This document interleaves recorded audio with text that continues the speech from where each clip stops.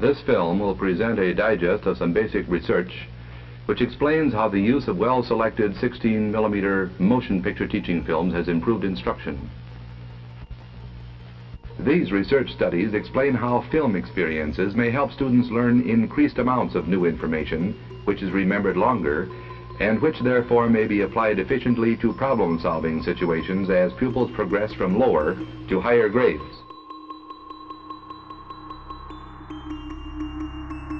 Recognize this gentleman?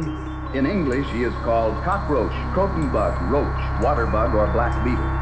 The Germans call him Schaben, the French la blatte, and in Spanish he is known as la cucaracha. No matter what the language or country, the cockroach is an unwelcome and disgusting pest in any home.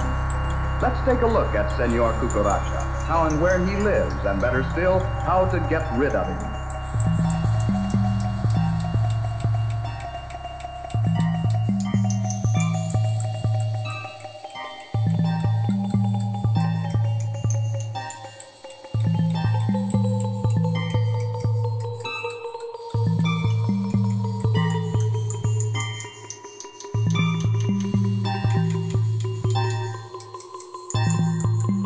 Without doubt, some of the most effective teaching goes on in the primary grades.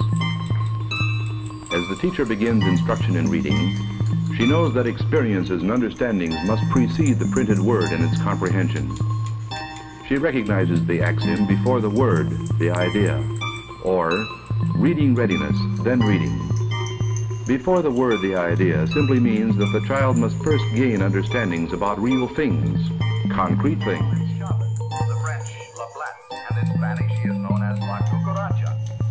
Later, the child can associate appropriate understandings with the words or phrases that stand for them. The teacher explains this process as we see, we learn, we read. Dad? Yes? Where do babies come from anyhow? Why, mothers bring them into the world. But why do mothers bring them? Johnny, by the grace of heaven, mothers are the only ones who know how to bring babies into the world. That's right, Dad. Mothers do bring babies into the world. Daddy? Yes? Why do babies have fathers? Oh, there wouldn't be any babies without fathers. But why? Well, your child is inquisitive.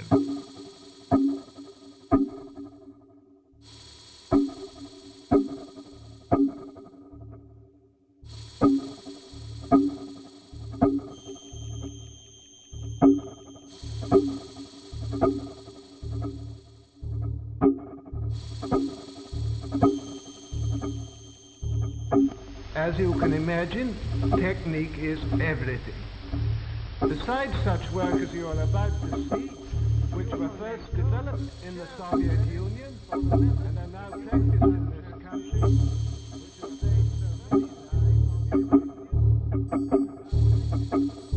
The intelligent creatures on this planet call themselves human beings, and they exist in an amazing variety of conditions. Some live in heat-laden jungles, wearing very little clothing on their bodies.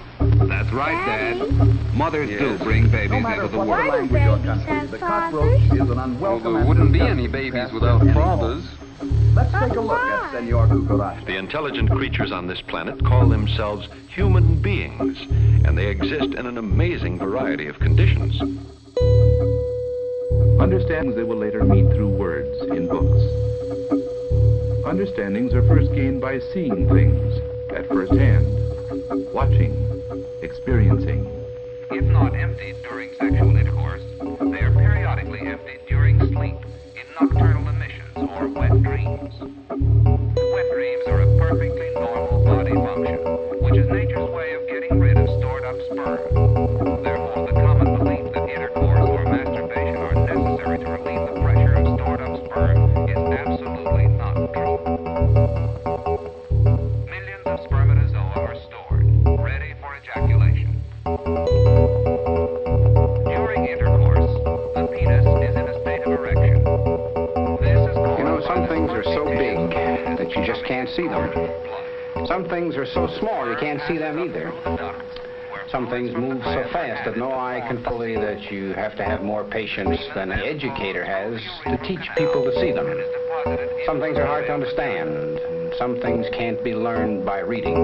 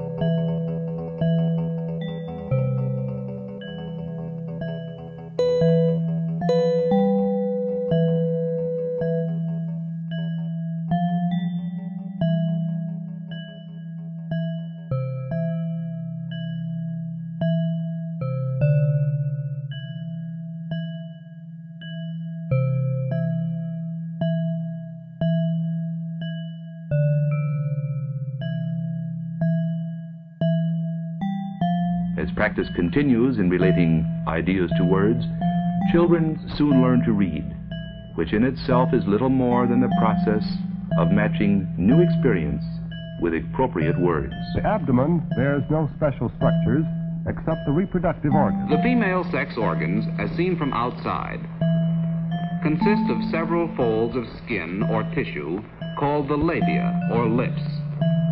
These labia cover the urethra through which urine is passed and the entrance to the vagina. That education is something more than a service we owe every young American, that it may be a vital factor in our national survival, that brain power is a force that has world significance. In Spanish, she is known as La Cucaracha. No matter what the language or country, the cockroach is an unwelcome and disgusting pest in any home. Let's take a look at Senor Cucaracha, how and where he lives, and better still, how to get rid of him.